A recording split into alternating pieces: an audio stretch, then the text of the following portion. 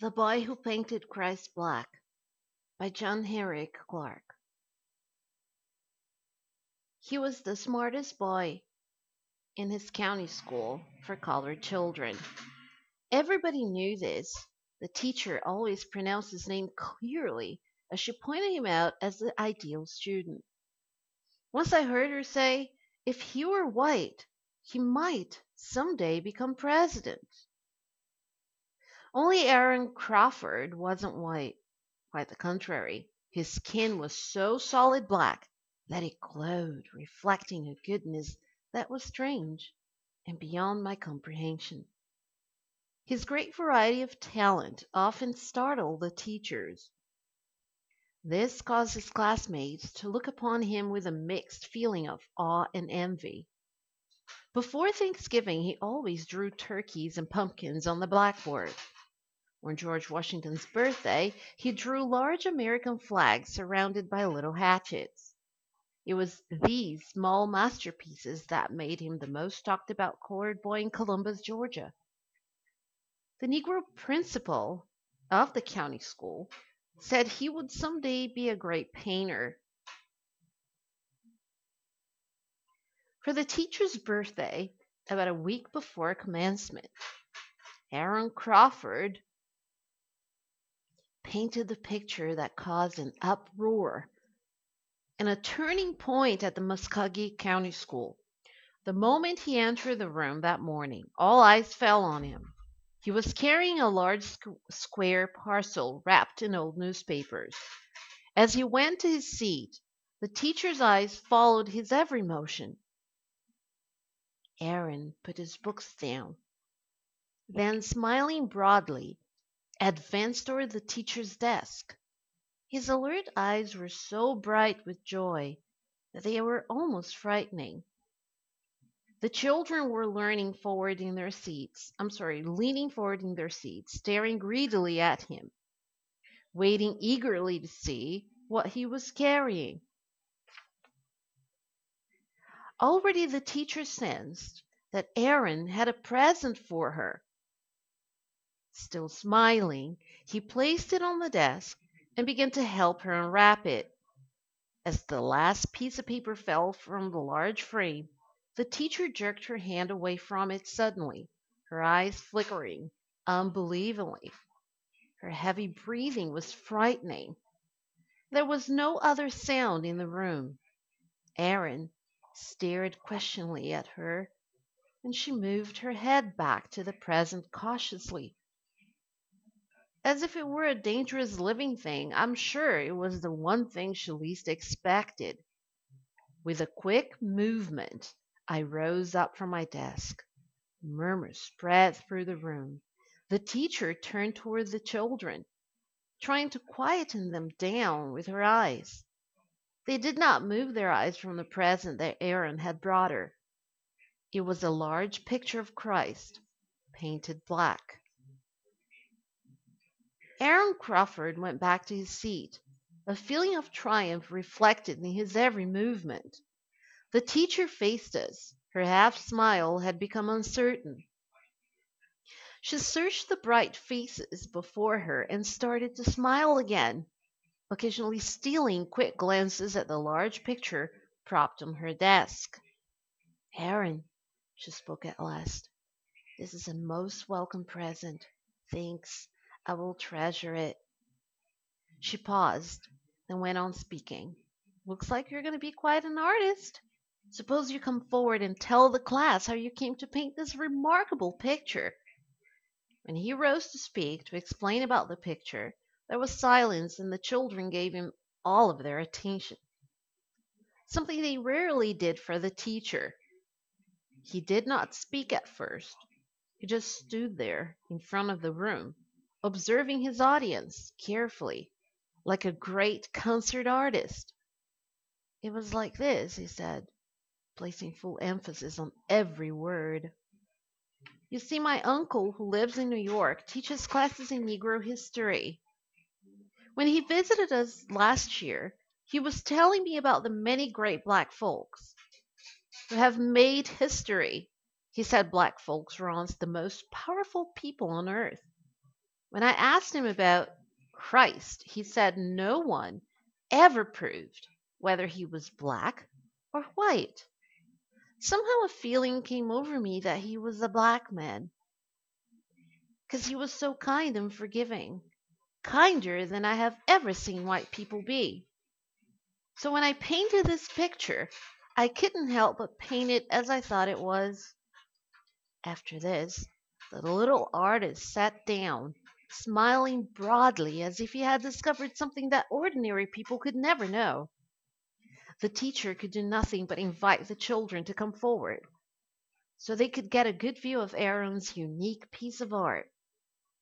When I came close to the picture, I noticed it was painted with the kind of paint you get in the 5 and 10 cent stores. Its shape was blurred slightly, as if someone had knocked the frame before the paint had time to dry. The eyes of Christ were deep set and sad, very much like those of Aaron's father, who was a minister in the local Baptist church. This picture of Christ looked much different from the one I saw hanging on the wall when I was in Sunday school. It looked more like a helpless Negro, pleading silently for mercy. For the next few days, there was much talk about Aaron's picture. The school term ended the following week, and Aaron's picture, along with the best work done by the students that year, was on display in the assembly room. Naturally, Aaron's picture was in a place of honor. There was no ordinary school to be done on commencement day, and all the children were full of joy. The girls in their brightly colored dresses gave the school the delightful air of the beginning of spring.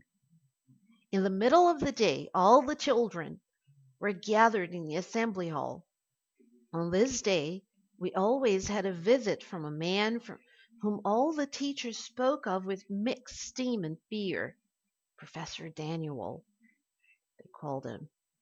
He was supervisor of all the city schools, including those ones set aside for colored children. When the great man arrived, the children rose, bowed politely, and sat down again, their eyes examining him closely. He was a tall white man with solid gray hair. His eyes were the clearest blue I have ever seen. They were the only lifelike things about him. As he made his way to the front of the room, the Negro principal, George Duval, was walking ahead of him, cautiously preventing anything from getting in his way. As he passed me, I heard the teachers frightened, sucking in their breath, felt the tension tightening. A large, carefully polished chair was in the center of the platform. The supervisor went straight to it. The Negro principal introduced the distinguished guest, and he gave us a short speech. It wasn't a very important speech. After he had sat down, the school chorus sang two spirituals, and the girls in the fourth grade did an Indian folk dance. This brought the commencement program to an end. After this, the supervisor came down the platform and began to view the work on display in front of the chapel. Suddenly, his face changed. His clear blue eyes flickered in astonishment. He was looking at Aaron Crawford's picture of Christ. Mechanically, he moved closer to the picture and stood gazing fixedly as though it were a dangerous animal that would rise any moment and destroy everything. We waited tensely for this next movement. The silence was almost suffocating. At last, he twisted himself around and began to search the grim faces before him. His eyes came to rest on the Negro principal. "Who painted this sacrilegious nonsense?" he demanded sharply. "I painted it, sir." These were Aaron's words, spoken hesitantly.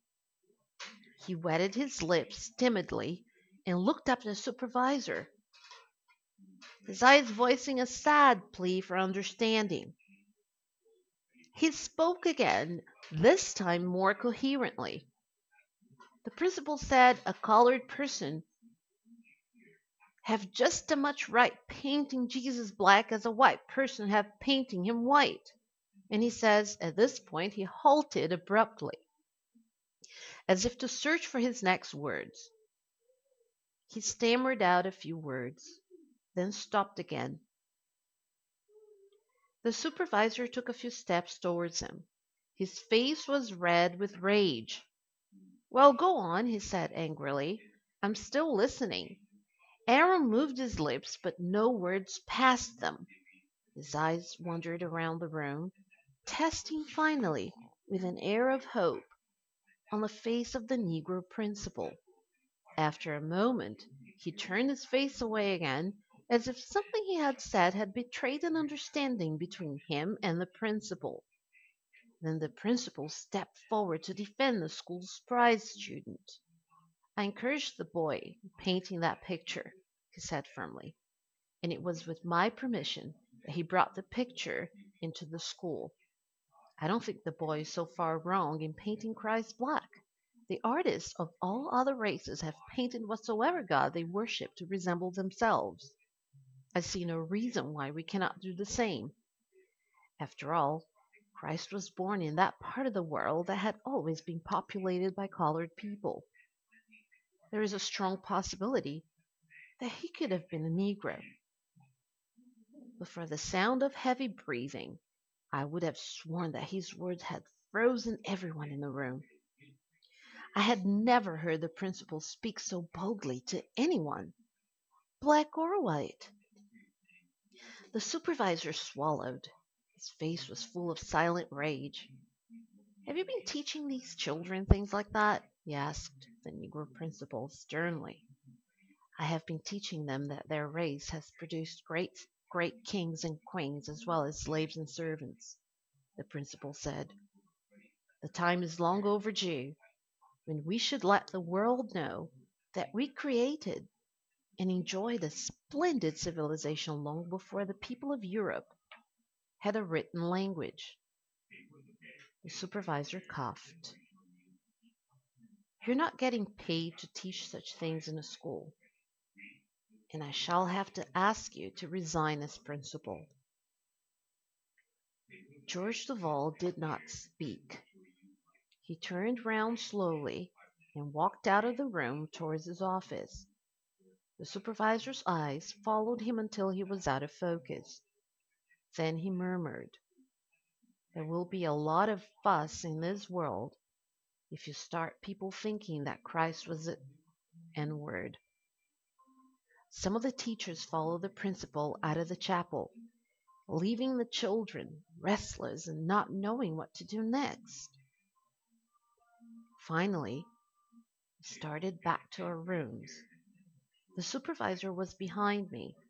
I heard him murmur to himself, damn if N-words ain't getting smarter. N-words ain't getting smarter. A few days later, I heard that the principal had accepted a summer job as an instructor, as an art instructor of a small high school somewhere in South Georgia, and had gotten permission from Aaron's parents to take him along so he could continue to encourage him in his painting. I was on my way home when I saw him leaving his office. He was carrying a large briefcase and some books tucked under his arm. He had already said goodbye to all the teachers, and strangely, he did not look broken-hearted. As he headed for the large front door, he readjusted his glasses, but did not look back. He had the appearance of a man who had done a great thing, something greater than any ordinary man would do.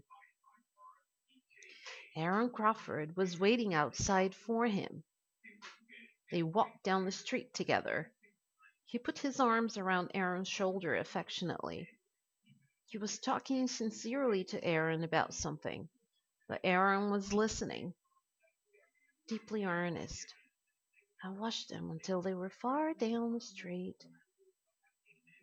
Even from this distance, I could see they were still walking like two people who had won some sort of victory.